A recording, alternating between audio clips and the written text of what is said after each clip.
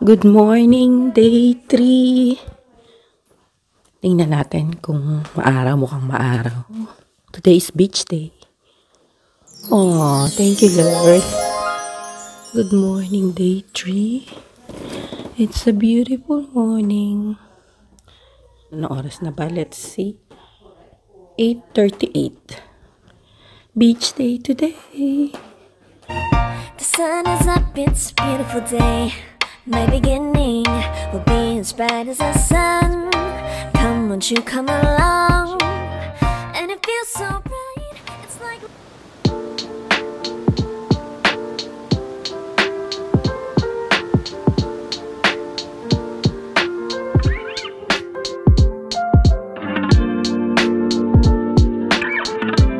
Here in Camber Sands. We're here in Camber Sands. Ice cream na ano?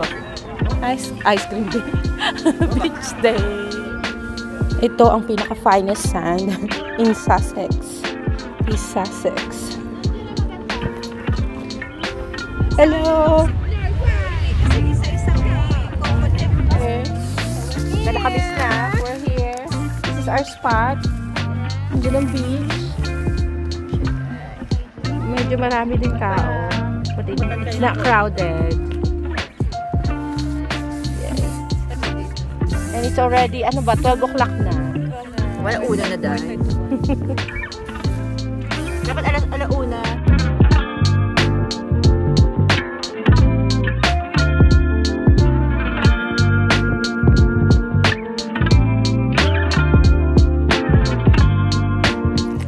So yan ang snack natin. What's it, Doritos?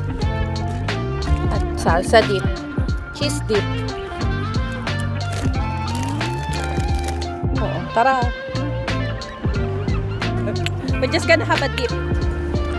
Yes. Yay. Well, hanggang dito ang dagat. Yan, mas maganda yung picture. Dahil, tsaka na tiil ko dahil. Okay lang. Hindi na yan kita. Okay lang na kita. Swirl. Dahil, dapat yung isa pa, yung maganda ang pagka-wave. Ang ganda na pagka-wave. Pero masakit maglakad. Ng umaga, nandito ang tubig niya. Oh, may island of desire. Paano sila pumunta? Dahil basa. Hindi, nababag. Tingnan mo, hanggang... Ay, oo. Kala ko ba ayaw mo? Michelle, Maganda mag-picture. nagbago ka ng statement. Maganda mag-picture doon. Oo. Ah, ang lamig da. Malamig. Ah! Doon ako. Doon o, sa picture. Malamig. Mag-picture tayo, between tayo ng tubig. Tara. Halika na nga, go! Go sa go. Kaya yan. Malamig. Malamig po ang tubig sa England. Ay, tingnan mo na yung tubig, oh. Michelle, ayun lang selfie. Oo. Ganyan na lang. Yay! Oo, nakaano na sila.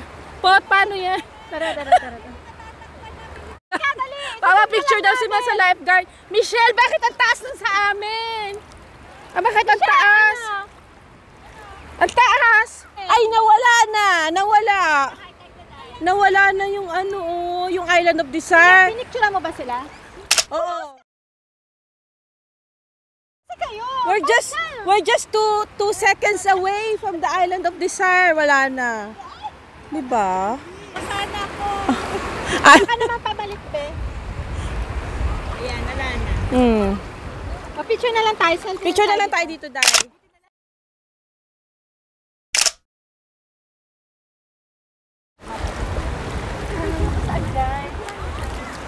Picture ako sa lifeguard. Yay!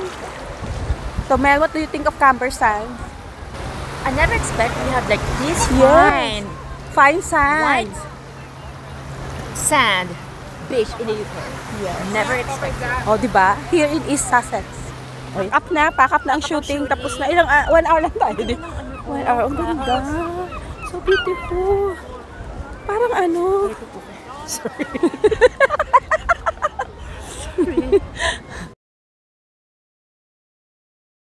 Our quick trip here. We're done. It's like 30 degrees. Ang init. Camber Sands.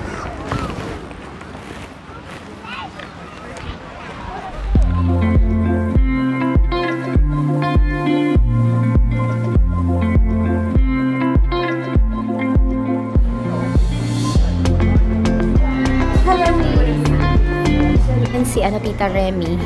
Siya ang owner. Nakatalikod, pero she said hi to us. Meron sila calamansi juice. May mga drinks sila.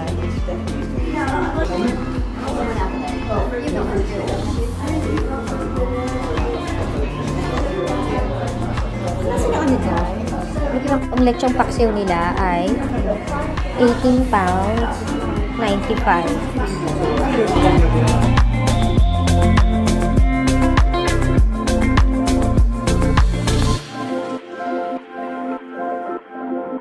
So, ayan ang contact details ng Remy's.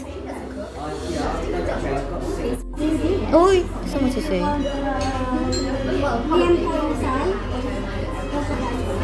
Ang drinks namin.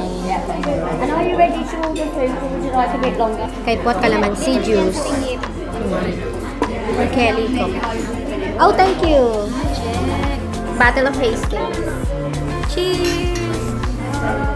Yay! Cheers! Ayan. Thank you po! Lumpiang Shanghai. Ano yan? Vegetable and pork. Ayan ang vegetable ni Kelly na lumpiang Shanghai. Ano? Bigyan natin natin ng salad kay Kelly. Pots Mechado is here. Nice. Thank you. Caldereta for me. Yummy. And lechong paksiw for Mel. Yummy. Curry. Vegetarian curry for Kelly.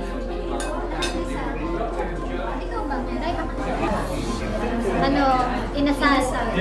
Inasal? Inasal.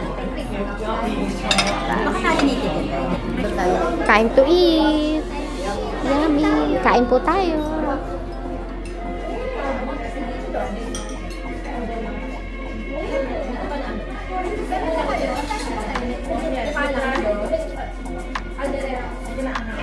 So, dito matatagpuan sa street na ito. Ano bang street ito?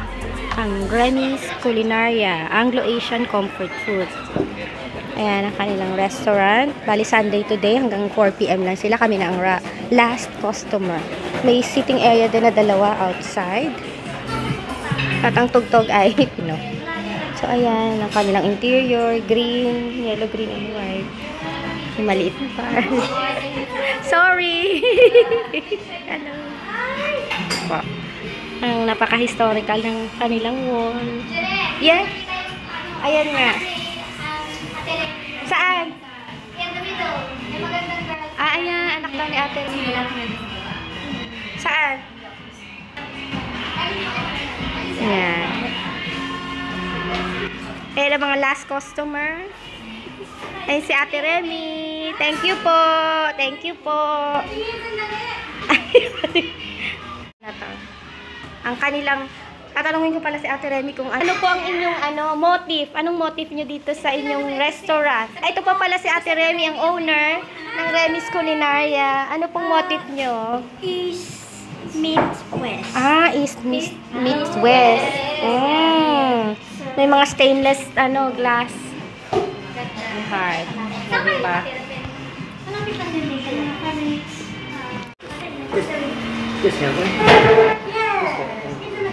John, you know, when they talk to you over the phone, we're betting that you're a teenager. Na, she said that. Thank you so much. Thank you. Bye-bye. Salamat po.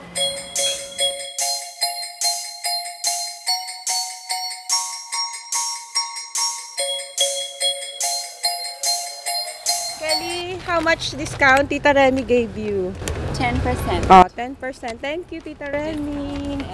Wala sabi ni Ate Remy, top 15. Kasama siya sa top 15 last week. Top 15.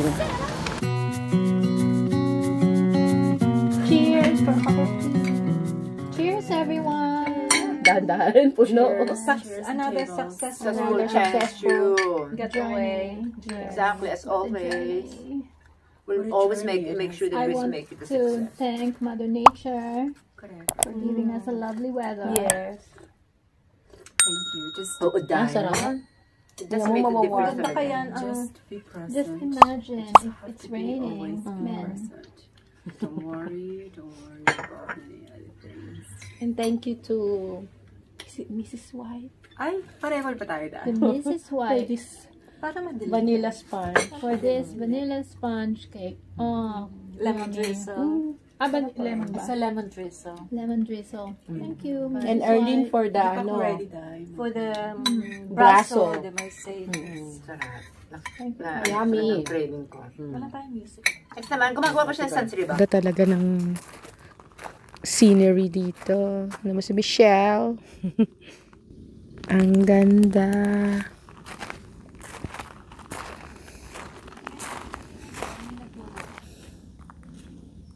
Tonight, our last night. Tonight, Kelly's gonna cook her famous, very yummy pancake. Banana pancake with fruits. Using fresh and A-class ingredients. Fresh produce from Waitrose. So, ito ang consistency na dapat i-achieve. Ah, hindi siya talaga super, malambot. oo. So, nilagyan ni Kelly ng salt, self-raising flour, banana, eggs. Ilang eggs daw sa ganito kadami? Siguro mga 4 eggs. 4. Tapos banana. Tapos dapat merong vanilla. Tapos pwede mo siyang lagyan din ng maple syrup. Pero honey for toppings, okay na. Okay. Tapos, ito ang toppings na fruits. Blueberries and strawberries. It's bubbling. Extra yan. Yan na. Toppings na. And, taran, taran! Yummy! Everybody is catered to. Everything that you could wish for or think of. Somebody interactive. 65 or something. Okay. Eventually, the perfect grade is found. Well, peanut butter.